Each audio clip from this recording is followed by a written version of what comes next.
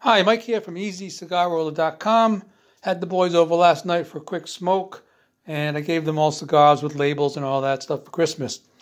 And they were asking me, how do I keep it organized? How do they know which is in which? Well, I thought I'd do a quick video showing you what I do and how I keep track of what I put into each cigar. So first thing I do is I lay my tobacco out, and I will take a picture of it.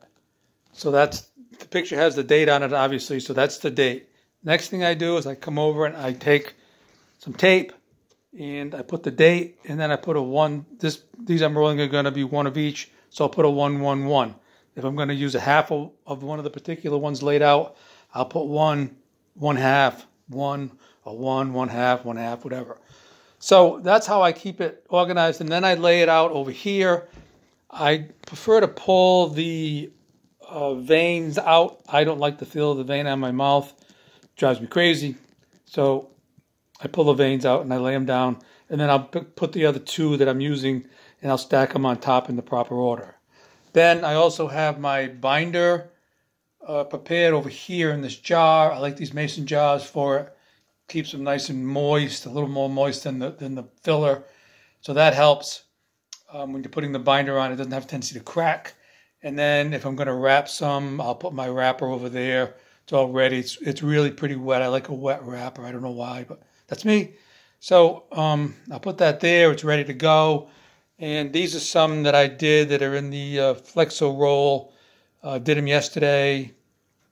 That product really works great. It's much cheaper than buying 10 or 5 cigar molds.